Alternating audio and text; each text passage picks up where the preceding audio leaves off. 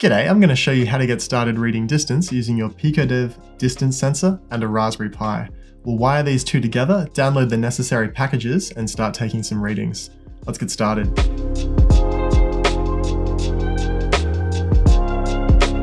To follow along, you'll need a Raspberry Pi set up to run like a desktop computer, a PiicoDev adapter for Raspberry Pi, of course the PiicoDev Distance Sensor, and a PiicoDev cable. I recommend cables 100mm or longer for Raspberry Pi projects. It's best if you're already comfortable using a Raspberry Pi like a desktop computer. If you need help with that, check out the Raspberry Pi for Beginners Workshop. Connect the adapter to your Raspberry Pi, making sure the arrow is pointing towards the Ethernet socket or a USB socket if you're using a Raspberry Pi 3. Connect one end of your PiicoDev cable into one of the ports of the adapter, and connect the other end to your distance sensor.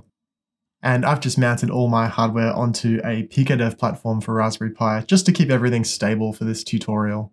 Make sure you have the I2C interface enabled on your Raspberry Pi. Go to the Pi menu, Preferences, Raspberry Pi Configuration. Under the Interfaces tab, make sure you have I2C enabled. Navigate to the tutorial page, find the example download link next, right-click the link and save link as. And I'll save this into a folder that I have in my home directory called PiicoDev. And I'll name this file distance, just for some context. When that's finished downloading, you can find that wherever you saved it. Double click to open in Thonny. Let's make sure we have the PiicoDev packages installed. Go to Tools, Manage Packages, and search for PiicoDev with 2 I's. There's the packages. And just click Install or Upgrade if you need to go to the latest version. And this example is ready to run. Just hit the green Run Current Script button, and you should see distance data being streamed into the shell. If I move my hand, that distance data will change. And I've got my plotter open to the right here, so you can also see that wave that I'm creating by moving my hand up and down. If you'd like to see the plotter and you don't see it, open the View Plotter option. Let's take a quick tour of the example code. We have the first line, which just imports the package that will help us drive the sensor. We also import a function to create a delay so that we can pause the script for some amount of time. And then we create a variable called distance sensor and make that an instance of the PiicoDev distance sensor. So when we want to read the distance, this is the object we'll refer to. There's an infinite loop, the while true, and then we call our distance sensor with .read to read the distance in millimeters. This gets saved or assigned to a variable called dist.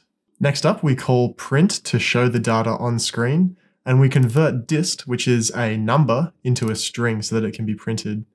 We then concatenate that with plus, and we concatenate that with a space string, and that's just for millimeters.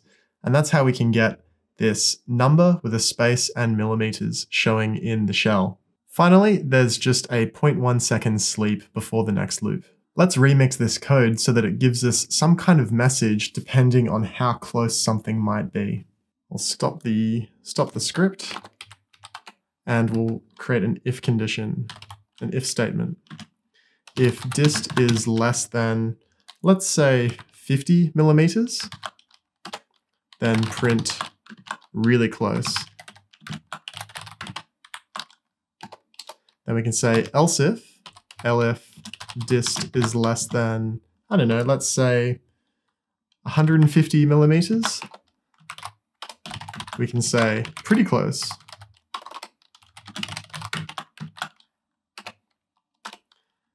If dist is less than, let's go with 500, and we can print close. And then finally, if none of those conditions are met, we can say else print far. Okay, and I'm just going to remove this other print statement just with a comment. So I can comment that with a hash symbol or use Alt-3 to comment that out. And if I run the script now, it's constantly plotting or constantly printing far. And then if I bring my hand closer and closer, we're now at the close threshold.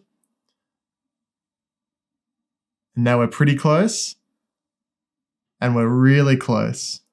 And we can step back through. And so by creating this simple if-else chain, we've set up different thresholds that we can create different behavior with.